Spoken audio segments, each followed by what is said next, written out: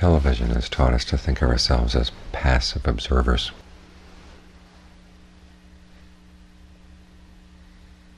That life happens to us and we're just simply watching and not able to make much of a difference in anything. This is a bad attitude.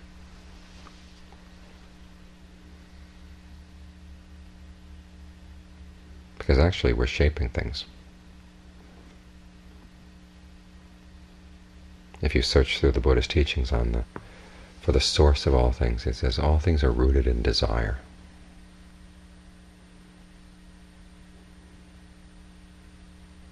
In other words, our experience of the world is shaped by desire. What you experience right now is a combination of a few things: our acts from the past, acts in the present moment,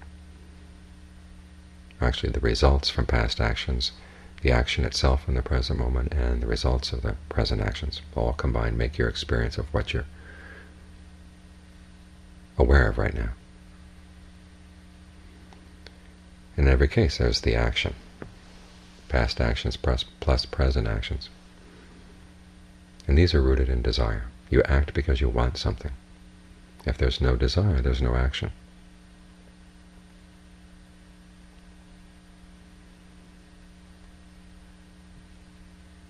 And this is how we continue creating suffering for ourselves, our whole experience of the 6 sense spheres, 5 khandhas.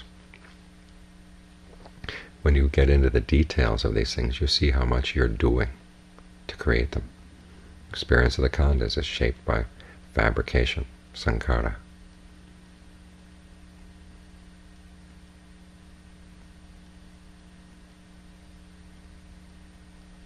You're aware of the 6 senses because you direct your attention there. Sometimes you direct your attention to the eyes, sometimes the ears, nose, tongue, body, mind.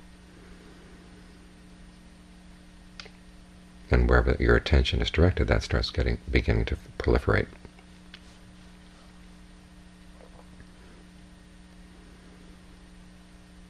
So this is the problem.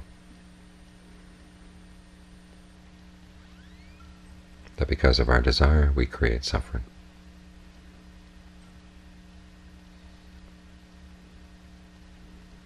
And that principle goes a lot deeper than you might imagine. We tend to think, well, the basic raw materials of experience are just sort of neutral, and then we move in with our desires. Actually, a lot of the raw materials of experience come from desire as well. This is what keeps things going.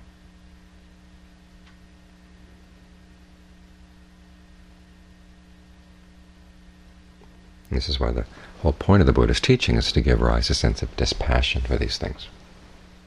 As long as there's passion for these experiences, we're going to keep on creating them, keep on churning them out. And as we said the other day, we keep churning them out with no thought for quality control. This becomes the mind's basic default mode.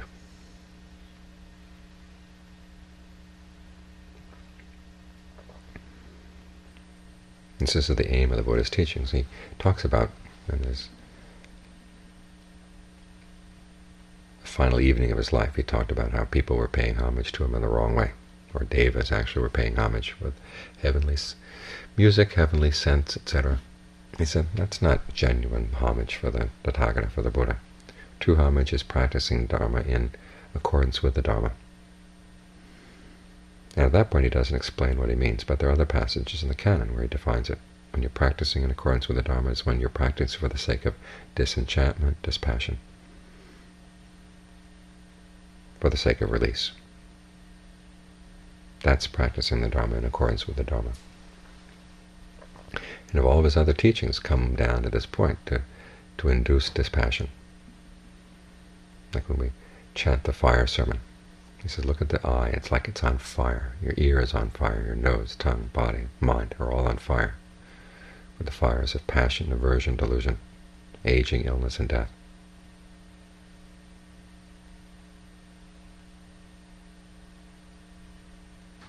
Some people think that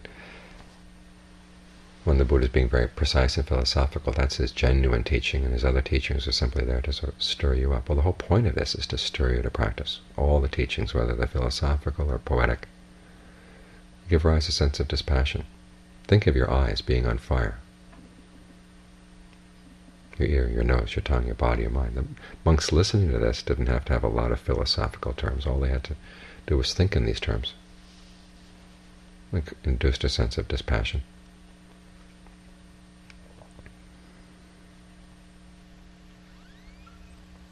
There are lots of stories where people were inspired by an image. Water falling out of a dipper.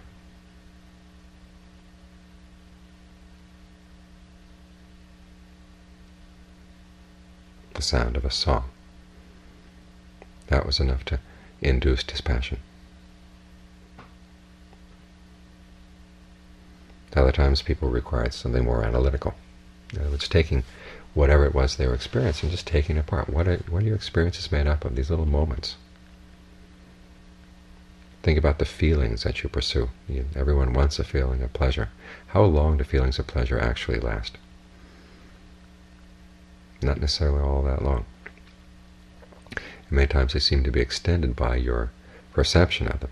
You have an idea of pleasure that picks up on the feeling of pleasure. And that perception then lasts, even though the actual feeling is gone.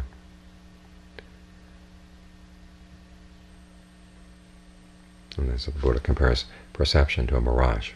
There is water someplace, maybe. Sometimes there isn't even water at all. It's just an illusion of the air currents. And when you get there, the actual water is not there. And so many times you look at your label of pleasure. Well, where exactly is the feeling of pleasure that corresponds to it? It's gone. It's just a memory now. Then you think about all the energy you put into creating those feelings of pleasure. And all you're left with is mirages.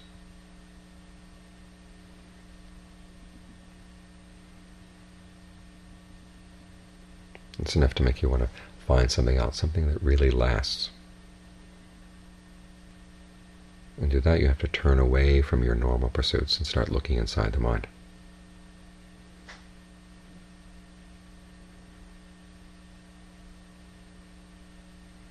And when you do that, for the sake of one, disenchantment, the Pali word is nibbida. Sometimes people translate it as disgust or revulsion, something very strong.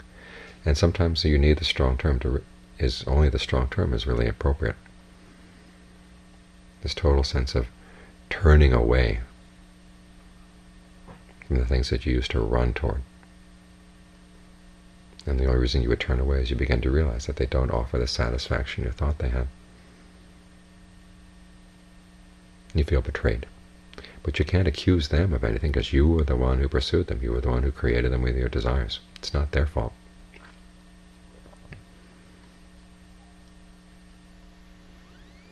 That's where dispassion comes in. In other words, you lose your sense of attraction to these things, but again, it's not replaced by aversion. Simply the realization that they're not at fault.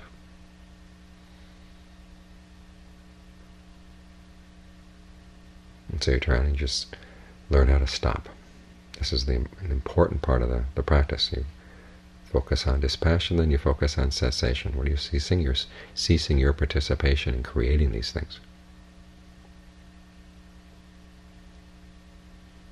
It's not that you have to come back and browbeat yourself. You just simply stop.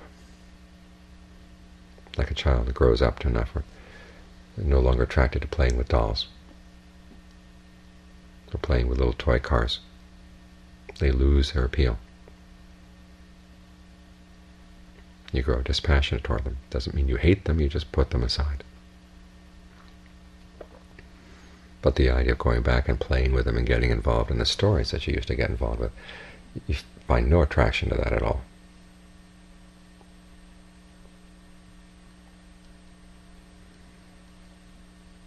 So the whole purpose of the Buddha's teaching is just this, to undercut that sense of desire we have that keeps creating things. and all the teachings on the five aggregates, the six sense media, the properties of earth, water, wind, fire, space, and consciousness. And his more poetic teachings, the images and the poetry, the images and the suttas, they're all aimed at this direction, to induce that sense of dispassion and disenchantment. And through the dispassion, release. Not like we're just hoping to be sour about the world and just stay in that sourness. It's the point where you're no longer creating these things, and the fact that you stop creating these things, then something opens up in the mind. That's the whole point of the teaching.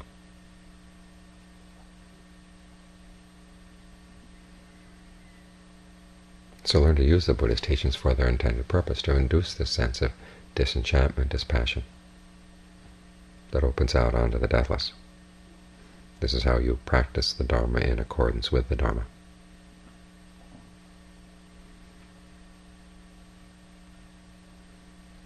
In other words, you're not to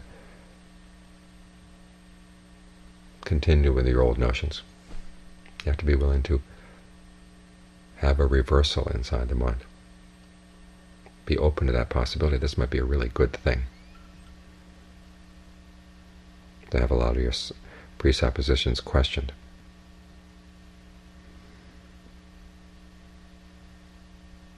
And John Mott student said that one of his favorite topics for Dharma talks was precisely this, the practice of the Dharma in accordance with the Dharma.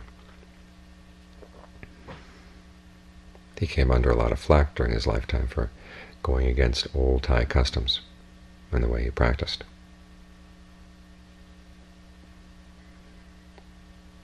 He used to say, well, the customs of any country, whether they're Thai or Lao or whatever, they're all the customs of people with defilements.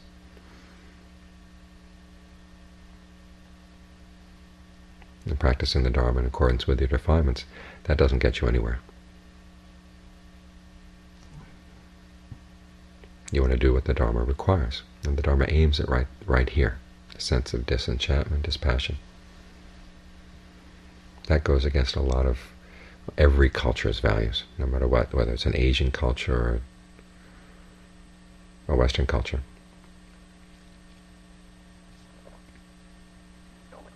All cultures are rooted in desires, just like all things are rooted in desire. So you have to be willing to have a lot of your preconceived notions, a lot of your underlying presuppositions questioned.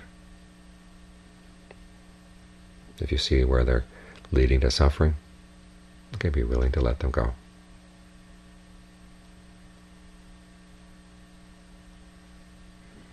Because what waits on the other side of this passion and disenchantment, when they're done properly, is total release, total freedom. That, as the Buddha said, is the one taste that permeates all the Dharma, the taste of release.